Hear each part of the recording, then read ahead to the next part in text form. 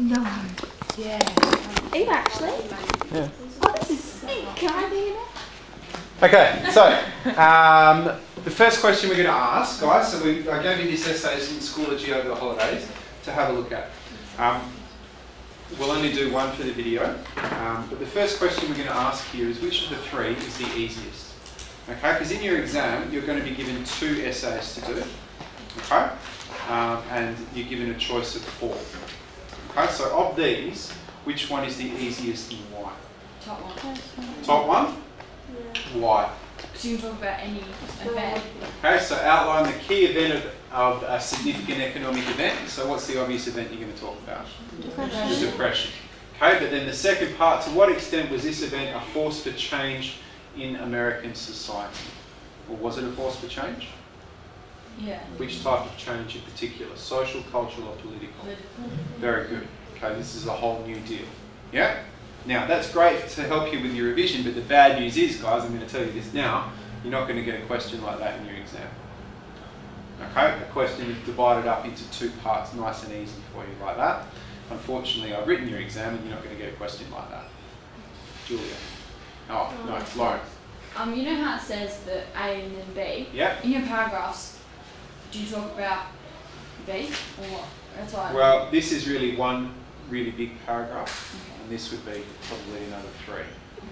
Okay? We're not going to do that one today, because there's no point, because you're not going to do something like that in the exam. Okay? What you are going to get is something more like this. Okay? Only one question, or just one part like that. Yeah? One phrase, one question, and then you're going to have to write an essay. Okay? So let's look at the 2, and we'll do, you guys can choose which one you want to do. We'll do both today, but for the purposes of the video, we'll just do one together, and you can choose which one. So which one of these 2 do you think might be easier? Outline the changes experienced by a key social group in your time period, or evaluate the accuracy of the statement, economic forces are the most important factor in bringing about social and political change. Which one? They're both pretty difficult. Which one would you maybe lean to over the other? Mara? 2. Yeah? Seems less extensive than like a time frame given. Okay, yeah, well it's got a few dot points there that you can refer to, we'll talk about in a minute. What, Lauren? 2 or 3? 2. That Lauren. 2? Oh, right. Either Which one. one are you talking about? Yeah, look, I would agree with you that 2 is probably easier than 3. Okay? But why is 2 hard? So yes, you get to talk about the whole time period, which is good, but why is 2 going to be, what's the problem with choosing a social group? Well, what social groups can you choose from? What is a social group? Tell me, if you did this over the holidays, which social group did you talk about? You talk about working class, yeah. But did they experience change over the time period? I think farmers. Farmers is a good one, yeah. Women, African Americans, or perhaps new migrants are other groups that you could talk about. Okay? But for the purposes of today, so which one, we're going to do a plan, an extended plan for this essay in the next 20 minutes, okay? So which social group would you like to discuss here? The 2 best options are probably going to be farmers, as James suggested, or women. Which one would you like to discuss? Farmers. Farmers? Okay, let's do that. Right. So, we're going to do, so write down the question, guys.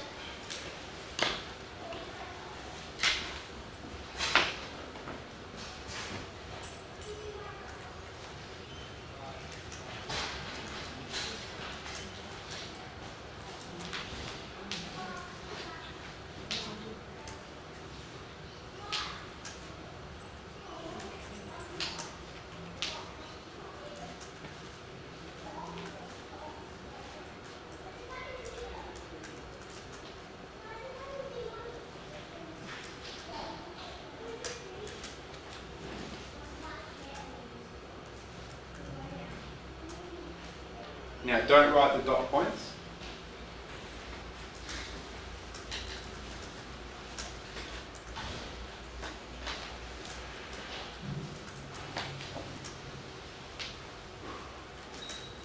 Okay, so any essay starts with a good introduction, yeah?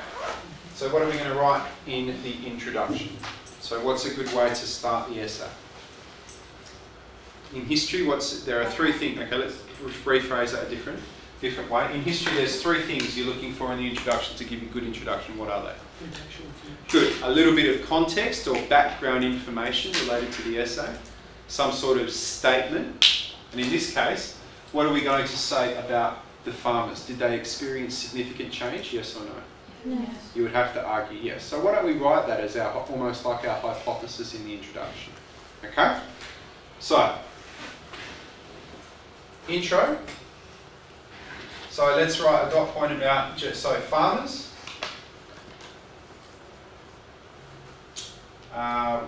were an important group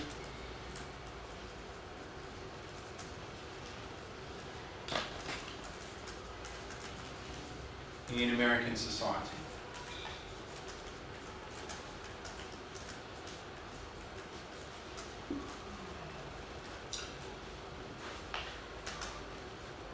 Okay, they're a significant part of the population. Okay, farmers were an important group in American society who experienced considerable change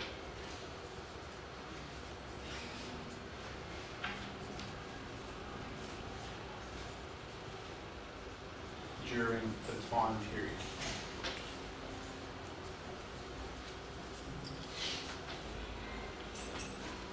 Okay, what are we going to write next?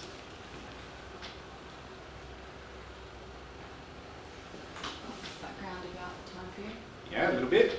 Or, yes, probably a little bit more contextual information might be good, but we could really get into here what the change was that farmers experienced. Agree? So, let's go through these dot points. What change did farmers experience at the beginning of the time period or into the 20s which caused them change? The boom. So what about the boom in particular for farmers helped them, or some of them, benefit from the boom? Very good. Okay. So the beginning of the time period,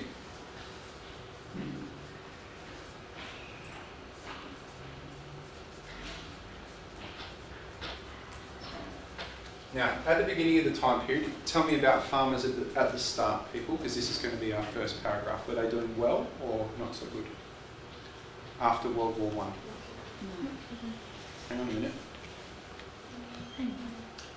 World War I. Was it good or bad for farmers? World War One, straight after World War One. Straight after World War I. Then it was good. It was good because Europe was offline, they were selling more, their business was booming, agreed? Yeah. Okay? So at the beginning of the time period, saw positive change for farmers.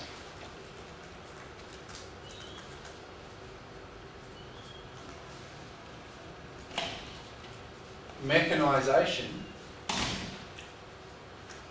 brought what? Increased production. Yeah?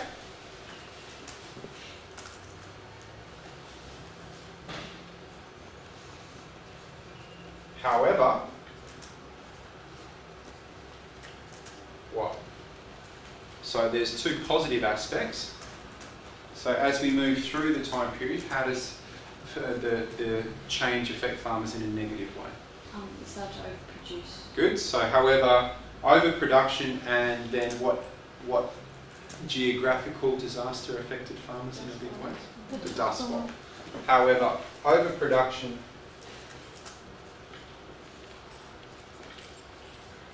and the Dust Bowl caused negative consequences.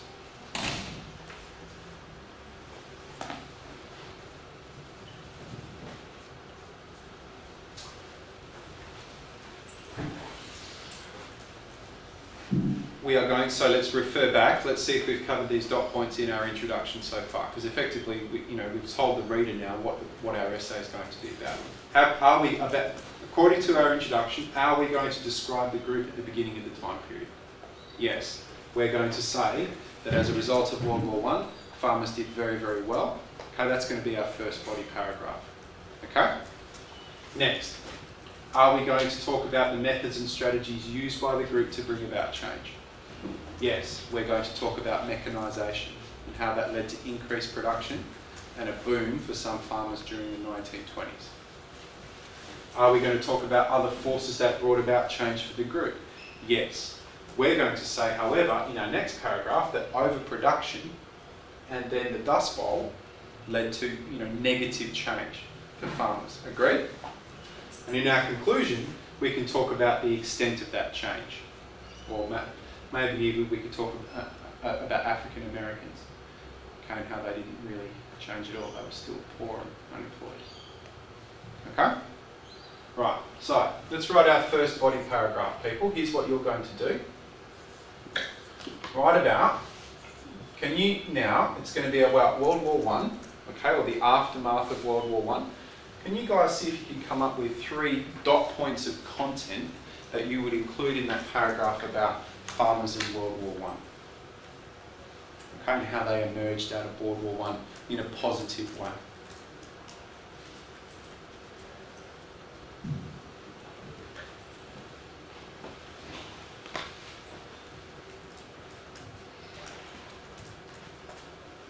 So, Do whatever you like. Smile for the camera as you walk past. do I have one?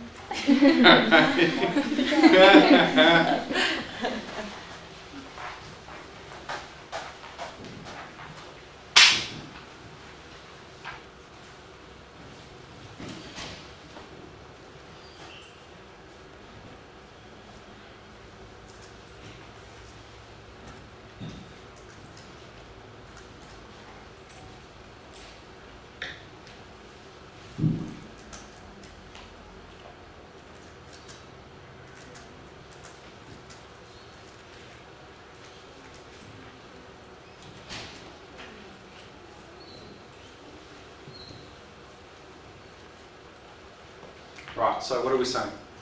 What's the first point here we're going to write? Go. That after World War I, farmers had to supply for America and Europe. What, so during World War I? Yeah? Okay, so what else could we write in there to show our knowledge of the topic in terms of America? And not related to farmers, but just to show me, the marker or Miss McGovern, that you know stuff. What was America's involvement in World War I? Could you say they were producing for both sides? Yeah. Until they actually came Yeah, so you could say that they didn't come into it till 1917. Yeah, and in that 3 years, what did they do? Make money, right? So you could say, in particular, so for farmers, I would start it off by saying that because of America's lack of involvement in World War I until 1917, farming and other industries in the United States saw substantial benefits, yeah, in the years of the war. The American farmers were able to sell their much needed grain and agricultural products to the countries fighting in Europe. Agreed? So far so good? Now, to go on with Lauren's point, I agree, Lauren, that continued after the war. Why? Because what about France and Europe and If they were war-torn, they were able to produce their own food because they were so badly damaged. They relied on America to import a lot of their food because they couldn't do it themselves. Exactly, Mara, well done. Okay, so these countries are war-torn, their populations have been decimated, the countryside's torn to shreds. Okay, they are still buying American products. Now, why else is that good for... So, in those early years after World War I, are farmers receiving a pretty good price for their products? Yes, they are. So they're making good money, okay? Because there's a shortage of products, in Europe and overseas because of the war. So far, so good. Okay. So are we cool with that paragraph? We've described the group at the beginning of the time period. They're prospering due to the effects of World War I on the United States. So far, so good. Lauren, you okay? Yeah. One more. Gotcha, you're right. Yeah, I'm good. How about that? We'll go with that. That's better. Yeah. Okay. Our next paragraph then is going to be about mechanisation. Off you go. To show your knowledge link it in to Henry Ford.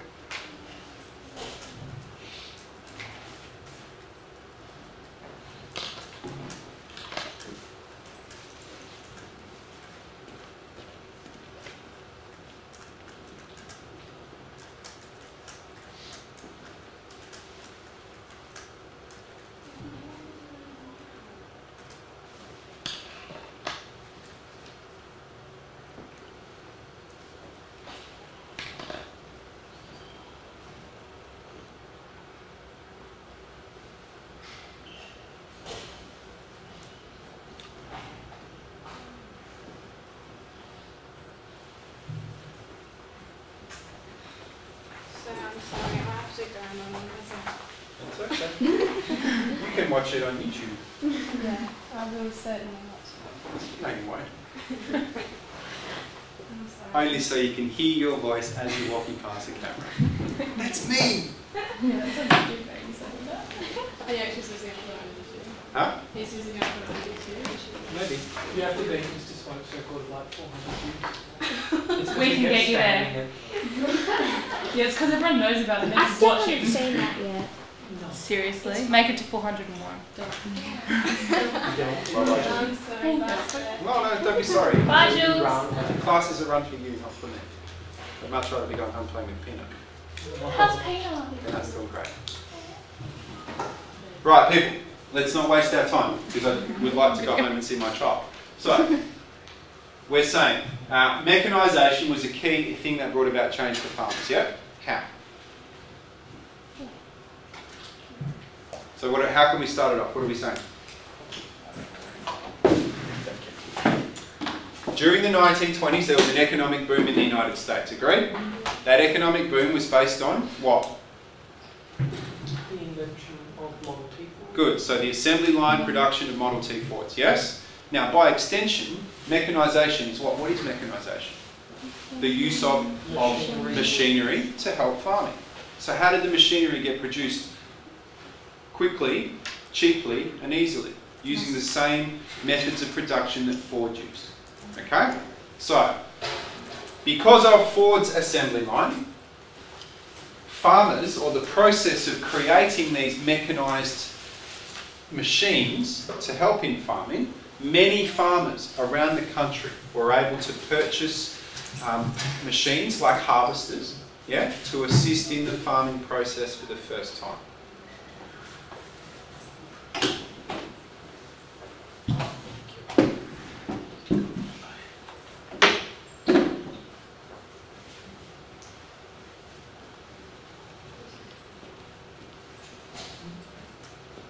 So this then led to what? So using these machines to help in the farming process gave farmers the ability to Produce more at a cheaper rate. produce more at a cheaper cost, which meant hopefully their profits would increase. Yeah? It also led to perhaps more land being cultivated because you had machines now to do the work instead of people.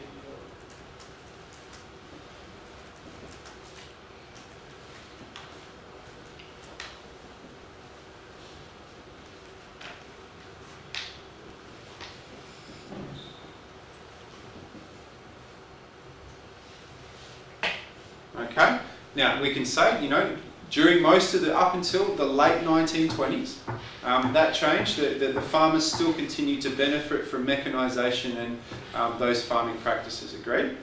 But as the Depression neared, what happened to agricultural prices? They began to drop. Now that's going to be our linking sentence into our next paragraph, okay?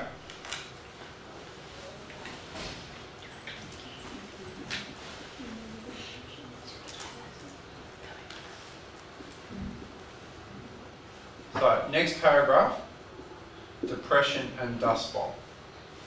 Same thing. This is, you know, a fairly substantial paragraph here. You might want to, no, probably just keep it as one. See if you can come up with 4 dot points about the change that occurred to farmers as a result of these two things.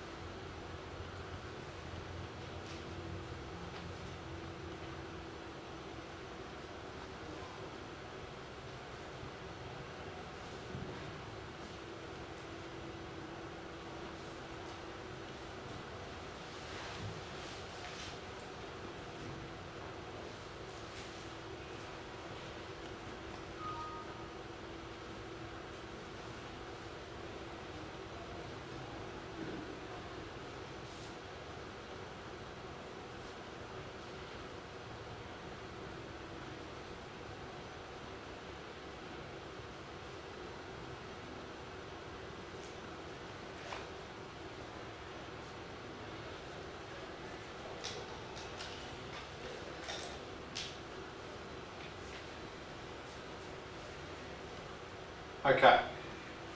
So, how are the farmers affected by the Depression and the Dust Bowl? Go on, Chess. Huh? Tell me one reason the farmers were affected by the Depression and the Dust Bowl.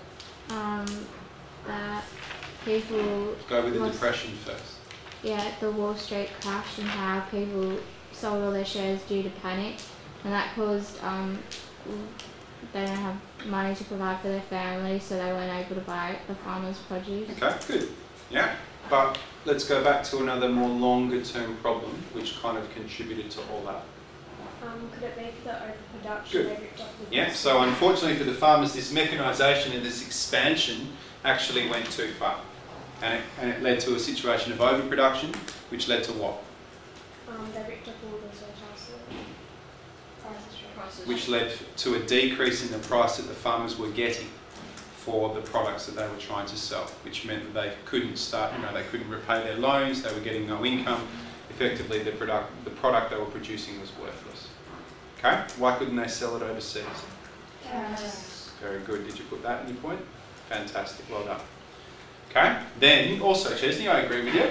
Okay. Once the Depression hit hard, people were unable to buy the grain, the products and stuff that the farmers were producing because no one had any money to do it. Okay, and that contributed to the problem. Make sure you put that overproduction was a key cause of the problem for the farmers. Yeah. Okay. Now this is compounded by the the environmental force, which is the Dust Bowl. Someone tell me about the Dust Bowl. Why is that bad for farmers? Go on, Lauren. Before they had been over-farming the land, Yeah. and then a drought hit through Arkansas and Oklahoma, Good. and it caused all the land to not be able to be farmed, and they all had to move. So why is it called the Dust Bowl then? Because That's when the Good. So the topsoil, the most productive part of the soil, simply blew away, which meant that into the near future they weren't going to be able to grow anything either, because the good soil that they could grow it in is God knows where. Was it California? No, we'll talk about California in a minute. Yeah. So the Dust Bowl had significant consequences. Okay, because it took away their viability, their ability to farm the land, and as a result of that, yes, keep going. What happened to the farmers? Where did they move? They moved to California because that was an area which wasn't so badly affected, or it wasn't really affected at all, because it grew a different type of crop. Okay, and those people became known as Okies and Arkies. Yeah, very good.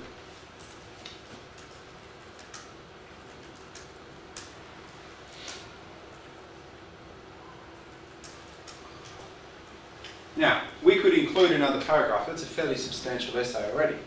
Okay? You get a relatively good mark for that. What else could we include here as the next paragraph to kind of finish it off? Other forces that brought about change for the group. So think New Deal. And how is that a force for change?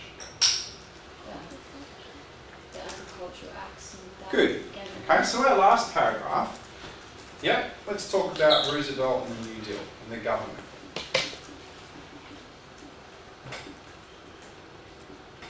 Okay, see if you can put in maybe some examples of alphabet agencies.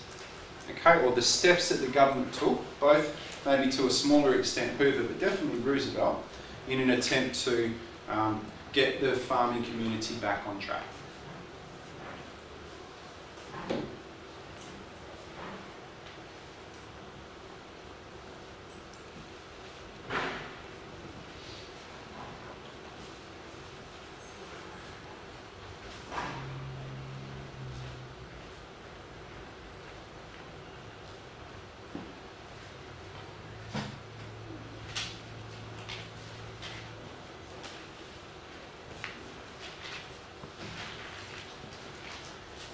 So we're talking about the AAA, and I would also include here the Tennessee Valley Authority.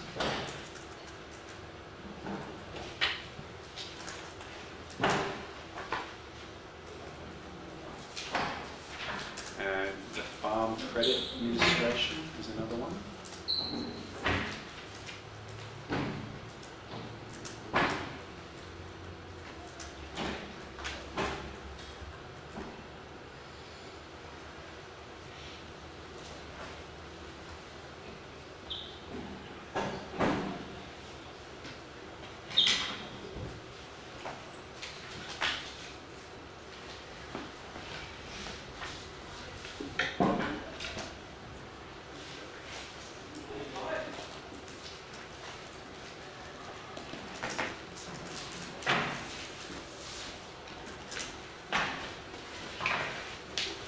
Okay, so we're saying that political forces, like the New Deal, also came in towards the end of the time period and changed the lives for many farmers. Yeah? We're saying that they tried to get farming back on track with some alphabet agencies like the Agricultural Adjustment Agency, which was somewhat of a failure, but perhaps the Farm Credit Administration later on in New Deal 2, I think it is, was perhaps more successful, okay, in getting farmers back to their livelihood. The Tennessee Valley Authority was really beneficial for farmers in that area because not only did it provide them with hydroelectricity for the first time, but also irrigation, water for their crops. Did you mention anything about how Hoover tried to buy the crops at a higher? You could, yeah. You could start your paragraph off by saying Hoover, as part of his solutions to depression, did try some help, but that was probably unsuccessful. Okay. Right. Lastly, okay, we need to evaluate the extent of change. So, what are we saying here? Are farmers' lives better or worse at the end? Worse. Yeah. Okay, so they did go through a period of, some growth and good times, but, because of perhaps their gung-ho attitude, link it in, laissez-faire, Republican policies, lack of regulation, okay, unfortunately many of their decisions actually caused them negative consequences rather than positive. Yeah? Agreed? Now, who else are we going to say here? What's another group of farmers who we haven't discussed? Sharecroppers and African Americans. Have they experienced any change here? If so, it's got to be negative. They've lost jobs due to mechanisation, and African Americans are a group that has not benefited from any of the New Deal change. So can we include that in our conclusion as well? Okay? You okay, Kochi? Yeah.